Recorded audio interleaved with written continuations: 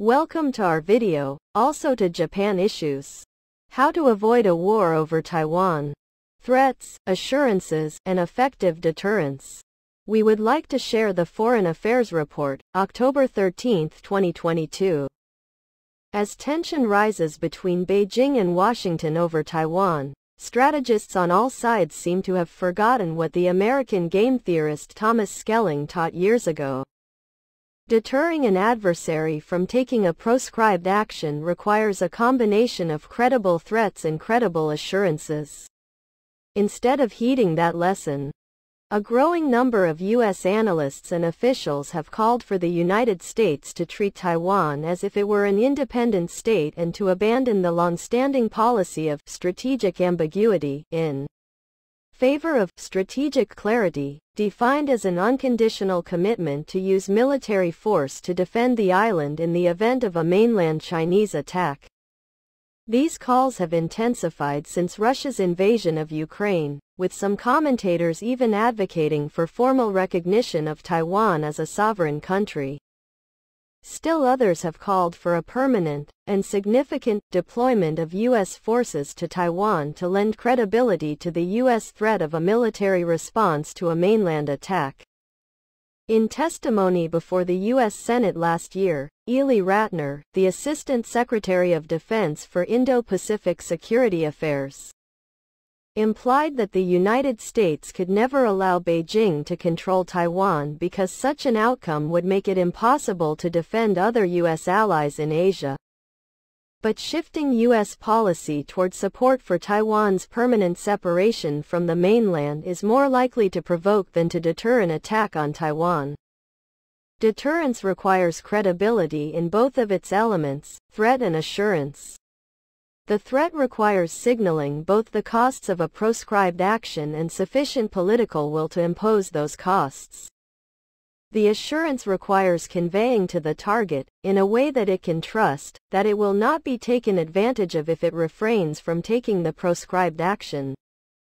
Avoiding war in the Taiwan Strait requires all sides to be deterred. At a minimum, Taiwan must be deterred from declaring formal independence. Washington must be deterred from recognizing Taiwan as an independent state or restoring a formal alliance with the island.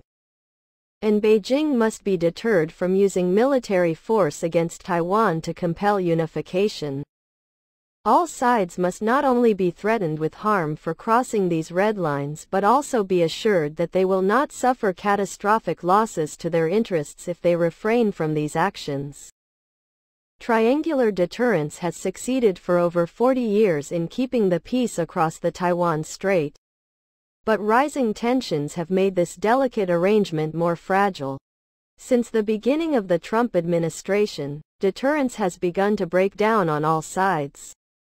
Taiwan's threat, its ability to exact a military cost from mainland China in case of an attack, has never been strong. And it is only now acquiring mobile weapons that might enable it to hold off an attack for a matter of weeks. Meanwhile, Taiwan's assurance that it will not eventually declare independence if it is not attacked has weakened over time. Public opinion polls suggest that a growing number of Taiwan's citizens see themselves as Taiwanese rather than as Chinese or some mix of both. Most citizens of Taiwan still support policies that maintain the status quo in cross-strait relations and oppose explicitly pro-independence policies that risk war. But the percentage of the population that supports eventual independence from mainland China is at an all-time high. Taiwan's President Tsai Ing-wen has avoided taking actions that would provoke an attack. Her ruling Democratic Progressive Party no longer advocates formal independence for the island, instead asserting that Taiwan, officially known as the Republic of China, is already a sovereign and independent country and that any change in the status quo must be decided by all residents of Taiwan through a plebiscite. But Tsai has not assured Beijing that Taiwan will refrain from pursuing de jure independence. For its part, the opposition Kuomintang also maintains that the Republic of China has always been independent and sovereign. and it has shifted from a position of advocating eventual unification with mainland China, albeit only under certain conditions, to a position of seeking to lower tensions across the strait in order to preserve Taiwan's de facto autonomy as long as possible. Beijing's balance of credible threat and credible assurance has also grown unstable. Mainland China has long been able to threaten to impose severe military and economic consequences on Taiwan if it were to declare independence. And now that Beijing has built up its military capabilities, it can also credibly threaten to impose such costs on the United States if it were to intervene in a conflict across the Taiwan Strait. But Beijing has failed to assure Taiwan that refraining from moving toward permanent separation or independence will be rewarded with restraint rather than answered by increased efforts to compel unification on mainland China's terms. To the contrary, Beijing has greatly increased military pressure on Taiwan and warned that it will attack if it is unable to achieve unification peacefully. Beijing has not articulated a firm deadline by which unification must be achieved.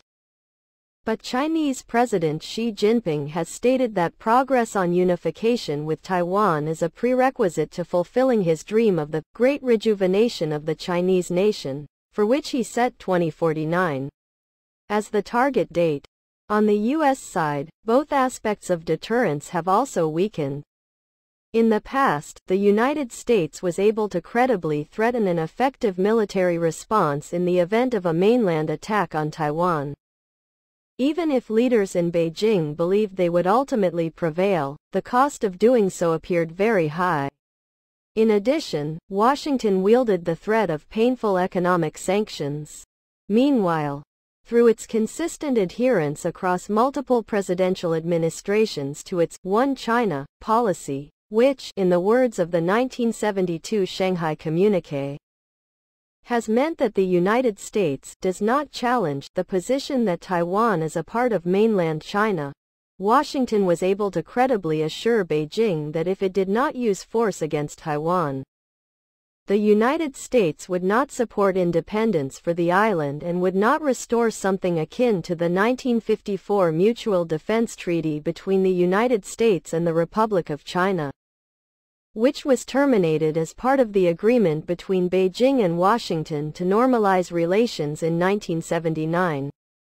The credibility of both U.S. threat and U.S. assurance in the Taiwan Strait has been weakened. Mainland China's military modernization, especially since the late 1990s, places at risk in new ways not only Taiwan but also forward-deployed U.S. forces that might assist in Taiwan's defense. For instance, mainland Chinese missiles, submarines, and cyber capabilities now hold at risk U.S. Navy ships, including aircraft carriers, as well as U.S. aircraft, U.S. space assets, and large U.S. military bases in the Western Pacific such as those in Japan and Guam. These new vulnerabilities call into question whether the United States can mount an effective intervention in defense of the island. On the assurance side, the growing rhetoric in Washington to support Taiwan's permanent separation from mainland China or restore something akin to an alliance relationship with the island increases fears in Beijing that waiting for a peaceful resolution of cross-strait differences will only result in the permanent loss of Taiwan. To maintain peace and stability in the Taiwan Strait, the United States must restore both the credibility of its threat to impose costs on Beijing if it attacks Taiwan and the credibility of its assurance not to damage Beijing's interests there if the mainland refrains from such an attack. To present a credible threat, the United States must reconfigure its military posture in East Asia.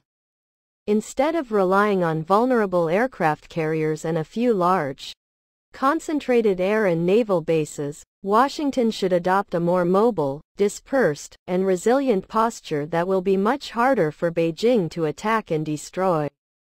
Often described as active denial, such a strategy would deny mainland China the prospect of a quick and cheap military victory over Taiwan.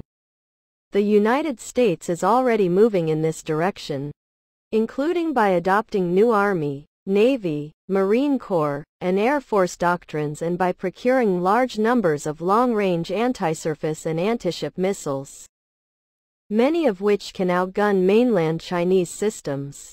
But the U.S. military must also gain access to additional locations in the region from which to operate, harden its existing facilities to reduce their vulnerability to preemptive strikes, pre-position munitions and other supplies in the region, and make its military supply lines from the United States less vulnerable.